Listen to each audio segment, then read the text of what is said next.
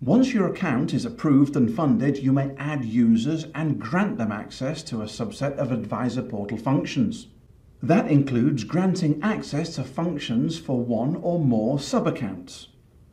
Log into Advisor Portal and from the side menu click Settings and Account Settings.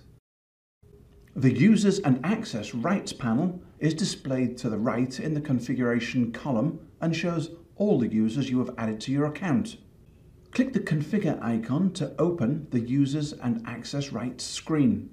Here there are two panels.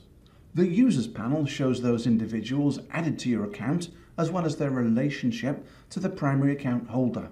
The User Roles panel shows all user roles that you have created. Add, edit and delete users from the set of icons to the right. To add a user, enter information about the user, including the username, password, name, relationship to the primary account holder, and email address. In the next screen, select a user role if you have saved any. User roles automatically apply a set of previously configured access rights to the new user. If you do this, you can skip any additional screens and continue to the review screen. Each screen that follows lets you give the new user rights to access a specific group of functions such as user settings and trading access. On this page, you can click on the account drop-down at the top to specify which account types are permissible for this user, or simply click on the Apply All button. For reporting access, just check the boxes and then select the account types that apply, and then click Continue to move through the other pages to grant access, funding, account settings, and client management. The last screen in the process lets you review all of the information about the new user, including access rights. Rights that have been assigned to the new user are shown checked and in green. Rights that have not been assigned to the new user are shown crossed out. Click Continue if everything is correct.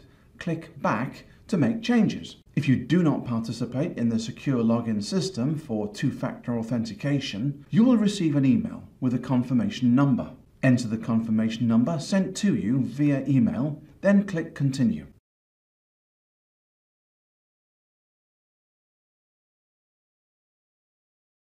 A user role contains a set of access rights to the functions in Advisor Portal that you can apply to new users without having to grant individual access rights across several screens. Assign a name to the role you wish to create and click Continue.